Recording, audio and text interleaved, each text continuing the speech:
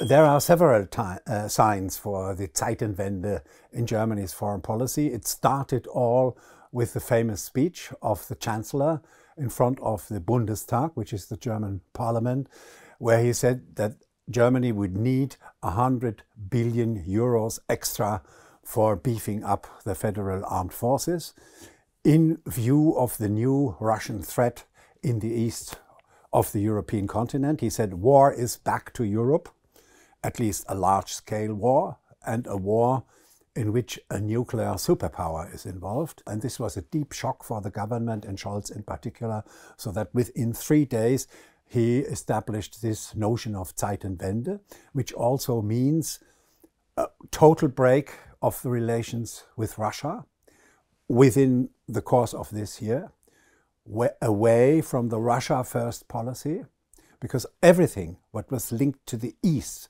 was always Russia very important for Germany. And of course there were very densely webbed network of economic relations for resources, energy of all sorts, gas and oil. And Russia was an important export market for machinery, machine tools and luxury cars of Daimler-Benz and BMW. So Russia was an important factor as a nuclear power and as an economic partner of cooperation. That's over. The Russia first strategy is dead. It's not only Scholz, but it's also the new foreign minister from the Green Party, who has made this clear that one needs a new orientation in the world. And also the economic minister started going around in other countries like Qatar and other countries in the Gulf region for looking for oil and gas. And also Germany started to construct LNG terminals for liquefied natural gas, which Germany didn't possess earlier on, in order to become more independent from any Russian deliveries of energy. So there's no continuity at all. There's a break in the continuity and there's more change now.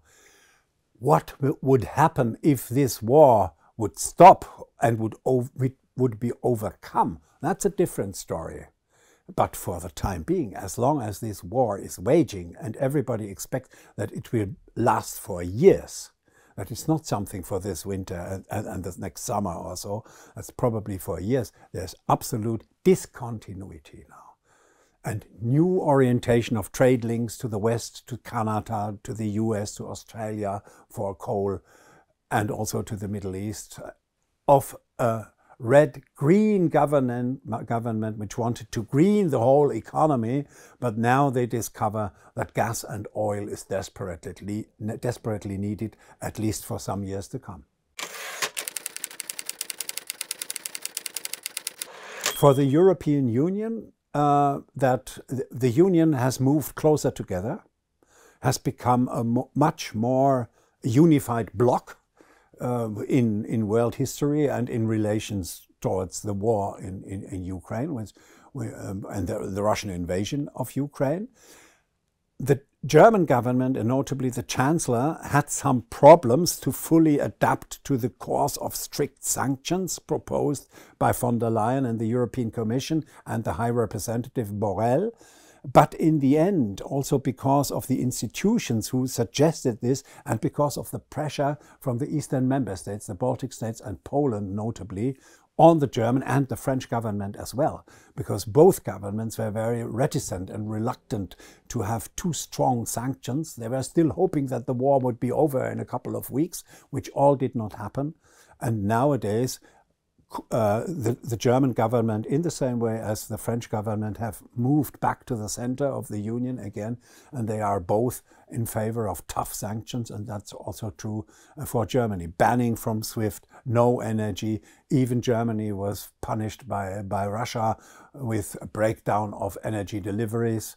A couple of months ago, no gas anymore to Germany, a blowing up of the Nord Stream pipeline, which was a bone of contention, also in NATO and with the Americans. All that's over now.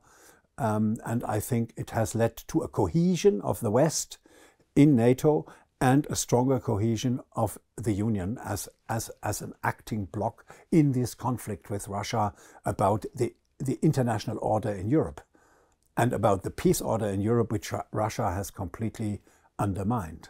Yeah. So it's the biggest threat with which Germany and the European Union is confronted since the end of the Cold War. And that will lead to far implications. We may not all oversee them now, but it is indeed a sea change in the history of Europe.